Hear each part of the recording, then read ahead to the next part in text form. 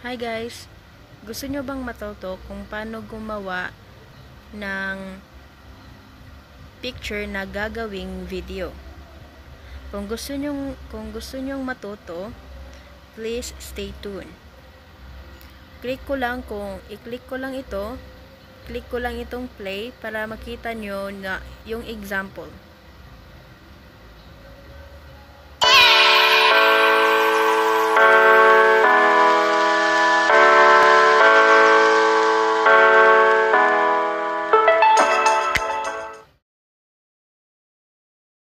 Hi guys! So, ang unang gagawin natin ay click lang tayo sa YouTube. Ayan.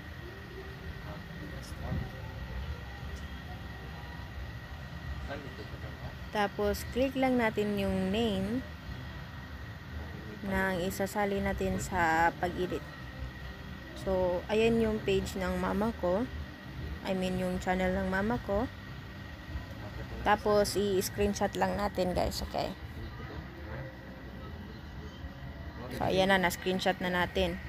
So, ngayon, punta tayo sa gallery. Click lang natin itong screenshot. Ayan, makikita nyo yung screenshot. Natin to, tapos i-crop lang natin. Click natin itong parang pen. Yan. Tapos, crop. Ayan. So, na-crop na natin. So, actually guys, na meron na akong mga wallpaper YouTuber dito na pwede ko ipang-edit. Pero, hindi lahat ay isasali ko. So, mga konti lang. For tutorial lang po ito. So, ngayon, since natapos na okay na yung pagkuha ko ng mga profile picture sa YouTube, click na natin itong KineMaster. Click natin yan. Ayan. So, tapos, i-click lang natin itong parang plus or something. So, ayan, makikita nyo, may 16.9, 9.16, tsaka 1.1. Click ko lang itong 16.9. Tapos, makikita nyo dyan, dito sa circle, merong media. So, click natin yung media. Para may background naman yung video natin, click lang natin itong background. So, basically guys, merong maraming mga option dito for background. So, dito ako kumukuha ng mga picture for background. Ayan. So, nasa inyo na yan kung pwede nyong paramihan, kahit iba-iba, okay lang po. So, sa akin, isa lang yung pipiliin ko. So, i-delete ko lang to for a while. Ayan. Kung mapapansin nyo, maliit lang yung picture. Pwede nyo po yung i-grab para humaba pa siya. So, i-click ko lang yung picture. Tapos, sa edge niya, makikita nyo merong yellow. So, grab ko lang yan. Ayan. Dyan. So, yung susunod na gagawin natin, lagyan na natin ng picture. So, click ko lang yung layer. Ayan po. Ito yung layer. Tapos, makikita nyo dyan, may image, effect, overlay, text, tsaka handwriting. So, i-click ko lang itong image. Ayan. So, kukunin ko lang itong ni-screenshot ko kanina.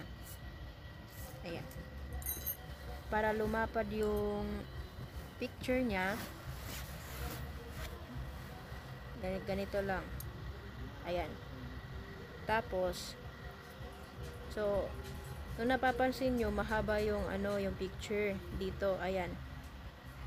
So, kung gusto nyo, nasa inyo na yan kung pahabain nyo or paliitin lang. Depende na yan sa inyo. Ayan. Ayan, sakto na yan. Para naman maganda yung pagpasok ng picture, click natin yung in animation. So, maraming pagpipilian dito. Click ko lang itong or ito. Ayan. Tapos, para naman yung pag-out ng picture, meron ding so i-click ko lang tong wipe right. Ayan po.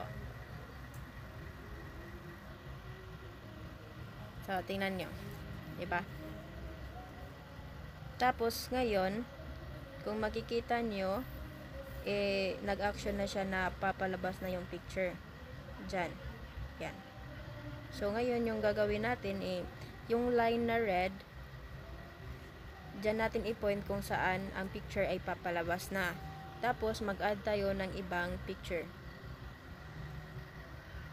Layer, image, tapos ito. Ayan. So, ngayon, papalitin ko lang. Ngayon,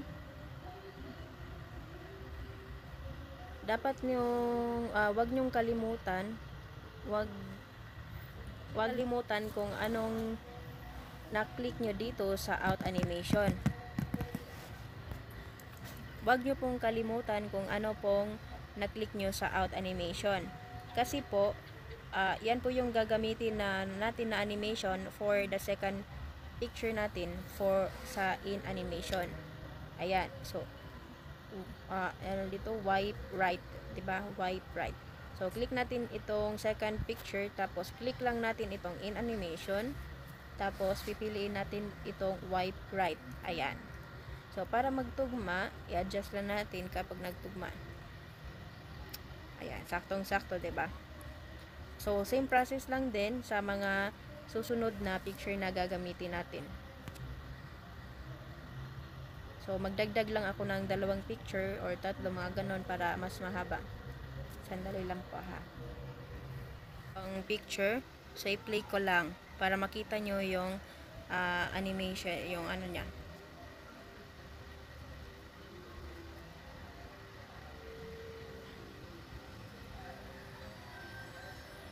So, ngayon, yung gagawin natin, lalagyan lang natin ito ng text. Click layer, tapos text.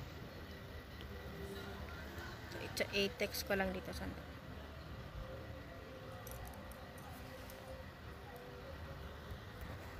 Ayan. Expand ko lang ng konti. Para yung text natin ay mayroong font. So, click lang natin itong AA. Tapos, marami po ditong mga options na gusto nyong gamitin for font. Ayan po. So, nasa inyo na po yan kung anong gustong font na gagamitin nyo. Okay. Para naman po may kulay yung font natin, click natin itong circle na white. Tapos, andito yung mga kulay na pagpipilian nyo. Tapos, pwede rin ito. Depende sa inyo. Ayan. Tsaka dito. So, dito lang ako para mas madali. Ayan. Para yung pagpasok, tsaka yung pag-out ng text natin, para mas maganda yung pagpasok niya, click in animation. Tapos, click out animation. Adjust ko lang yung ano niya kasi mahaba, tapos yung picture ng OFW Filipina channel is konti lang. So, click ko lang. Ayan. O, diba? So, same process lang din sa susunod na mga picture na gagawin ko.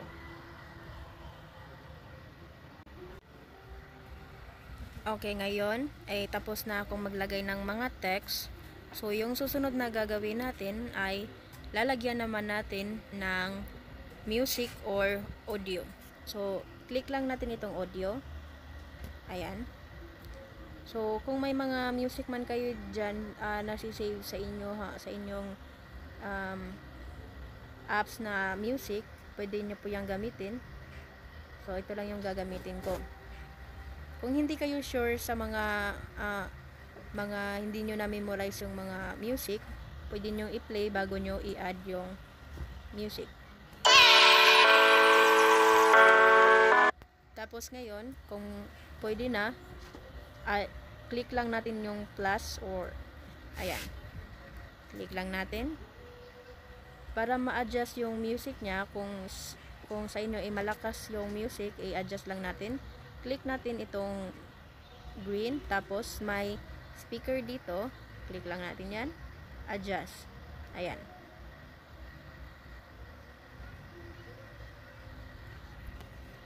So ngayon, malapit na tayong matapos, i-adjust naman natin ito.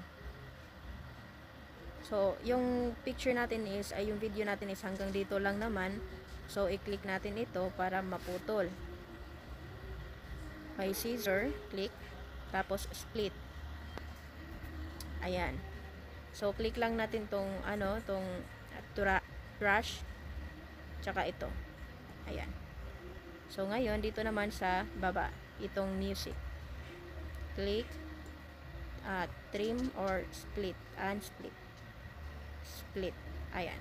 Tapos, click natin itong trash. So, ngayon, tapos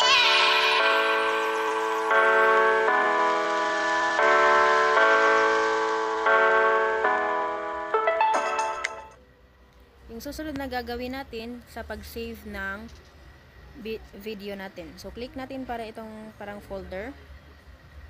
Ayan. So, yung ginawa natin, click natin itong nasa una. Tapos, click natin itong 3 dots na nakakonect. Ayan. Sunod is, mag-export tayo. Ayan. So, once na ma-export na ito, guys, automatic, masisave ito sa inyong gallery.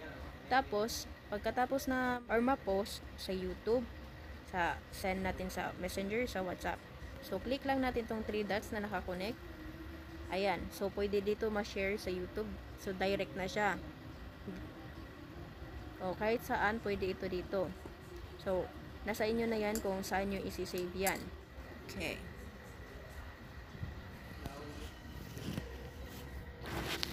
So, maraming salamat sa pagpapanood ng aking tutorial. At sana naman ay may natutunan kayo sa simpleng video na aking tinuro sa inyo. Maraming salamat at click the subscribe. Tapos, click the bell below kung gustong makatuto ng simpleng video. Thank you guys. Bye-bye. Thank you for watching.